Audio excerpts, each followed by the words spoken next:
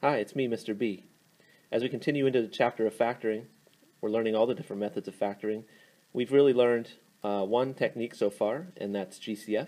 And you can try GCF on a polynomial with any number of terms, 2, 10, 100, doesn't matter. We're going to learn about here two-term factoring techniques. So these techniques, these methods only work with two-term polynomials. And there's really not much to see here except for the formulas that you're going to need to memorize. These will not be on the formula sheet for your SOL test, so you are going to need to memorize these.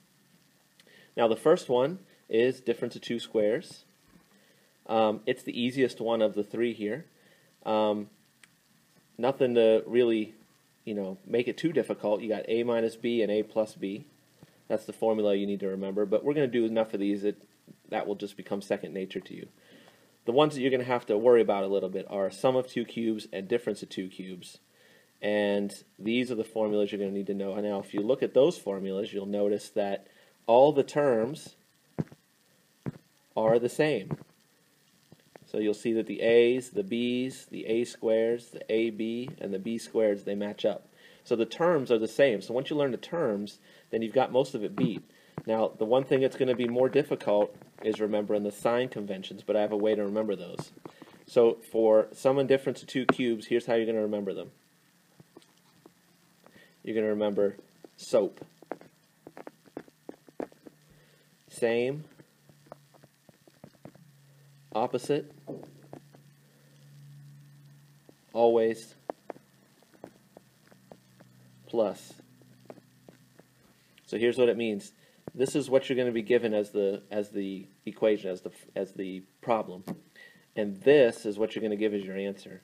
Now if you notice, the first term is always the same as the original term.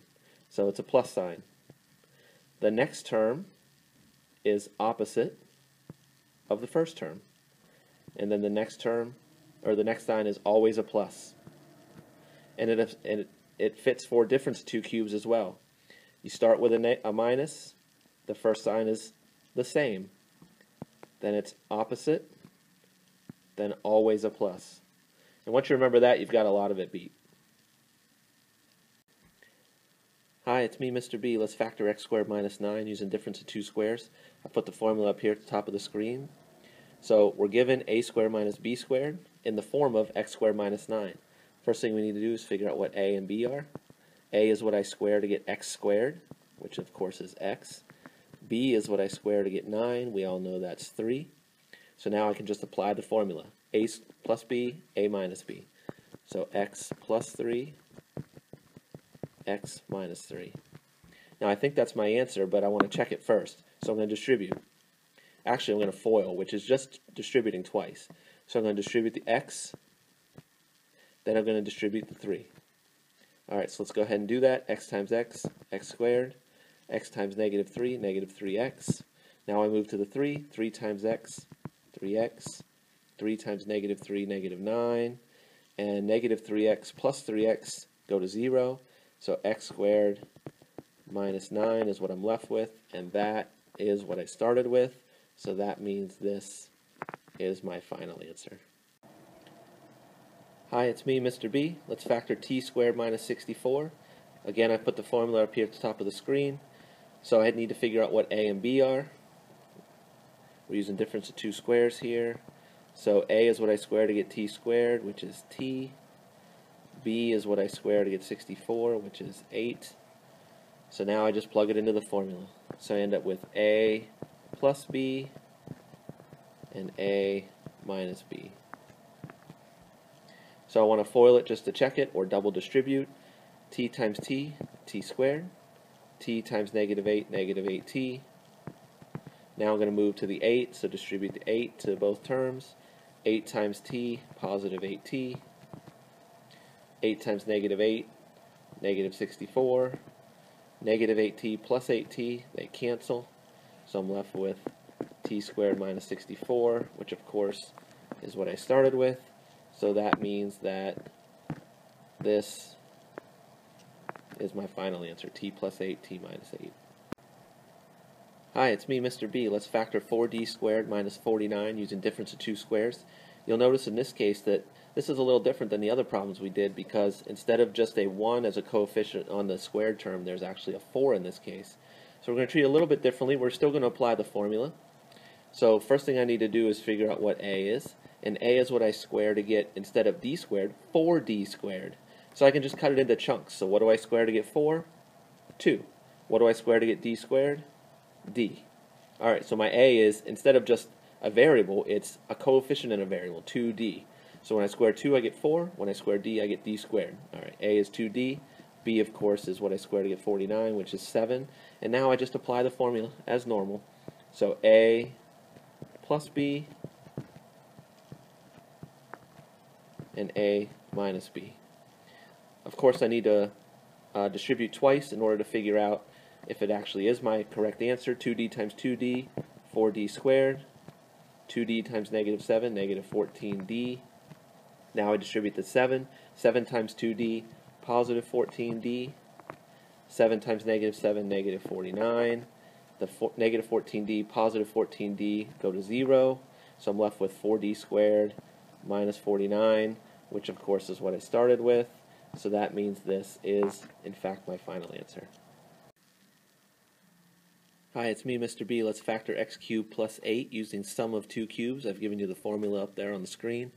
So I'm given a cubed plus b cubed in the form of x cubed plus 8. So let's figure out what a is. A is what I cubed to get x cubed, which is x. B is what I cubed to get 8, which is 2. Now I know a and b, so let's plug it into the formula. So x plus 2, and it's a plus because it's the same as what I started with. Remember SOAP, same, opposite, always plus. So I've got the same here, so I open up my next set of parentheses. So the next term is a squared. A squared is x squared. And then the next sign is a minus because it's opposite of the first sign. So it's a minus. A times b, which is x2, but you would never write it as x2. You always write the coefficient first. So I'll write 2x. Last sign's always a plus, and that's a plus. B squared, so it's 2 squared. Don't write 2 squared. 2 squared is 4. Alright, so now I'm going to distribute the x and the 2 just to make sure that everything works. So let me get rid of these lines here. Alright, so let's distribute the x.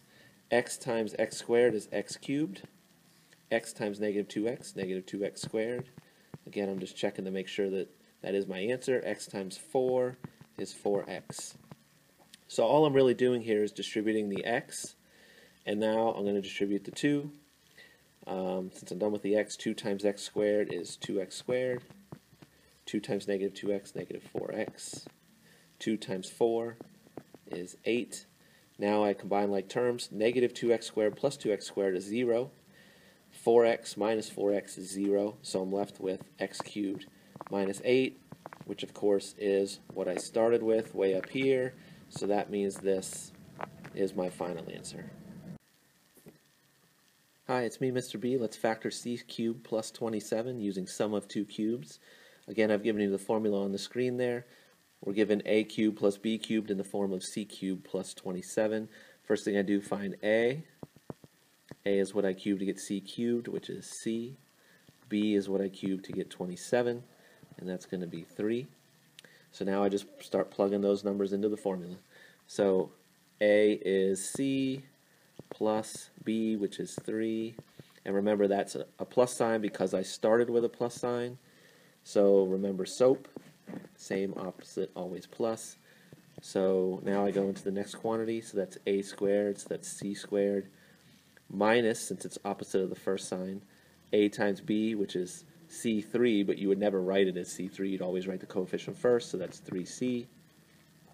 And then plus, because it's always a plus, b squared, which is 9. I think that's my final answer, but let's just check it. I can do that by distributing the c and the 3. Let's distribute the c first. C times c squared, c cubed. C times negative 3c, negative 3c squared. C times 9, 9c. Now I distribute the 3. 3 times c squared is 3c squared. 3 times negative 3c is negative 9c. 3 times 9 is 27. Negative 3c squared plus 3c squared is 0. 9c minus 9c is 0. And I'm left with c cubed plus 27, which of course is what I started with. So that means this is my final answer. It's your birthday.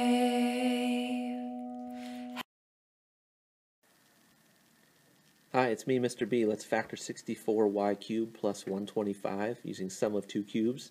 I've given you the formula at the top of the screen.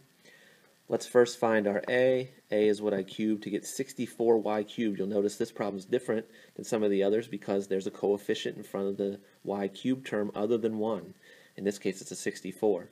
So I want to cut this into chunks, so I'm going to find what I cubed to get 64. Well, that turns out to be 4. Now I want to find what I cubed to get y cubed, and that is y. So my a is 4y. If I cube 4y, I get 64y cubed. All right, b is what I cubed to get 125, which is 5. All right, now I plug it in the formula. A plus b. Now, this is the part where mistakes are normally made in these problems, and that is a squared, the next term. I want to square the 4 and the y. So 4 squared is 16. Y squared is, of course, y squared. Now I keep going with the sign. So I started with a plus. Now I'm going to go to a minus because it's the opposite. A times b. So 4y times 5 is 20y. And then the last term is always a plus. B squared, 25. So if I FOIL, or sorry, not FOIL, but distribute the 4y and the 5, I will end up with 64y cubed plus 125. So this is my final answer. Hi, it's me, Mr. B. Let's factor x cubed minus 125 using difference of two cubes. I'm given the formula at the top of the screen, and I'm given x cubed minus 125, which is in the form a cubed minus b cubed. So let's find a. A is what I cubed to get x cubed, which is x. B is what I cubed to get 125, which is 5. Now I plug it in the formula. So a minus b, and you'll notice that's a minus because my original sign was a minus. Remember SOAP, same, opposite, always plus. Now let's keep going. A squared, which is x squared. The next sign is opposite the first sign, which is going to be a plus. That's a times b, which is 5x. And then always a plus for the last sign, b squared, which is 25. Now I'm going to distribute the x and the 5 just to make sure my answer is right. X times x squared, x cubed. X times 5x, 5x squared. X times 25, 25x. Now I distribute the negative 5. Negative 5 times x squared, negative 5x squared. Negative 5 times 5x, positive, or negative. I made a mistake. It's easy to make mistakes here. Gotta watch. Be careful with those signs. That'll mess you up sometimes. Minus 25x. And then negative 5 times 25 is negative 125. Now I combine like terms. So 5x squared minus 5x squared is 0. 25x minus 25x is 0. I'm left with x cubed minus 125, which is what I started with way up here. So that means this is, in fact, my final answer.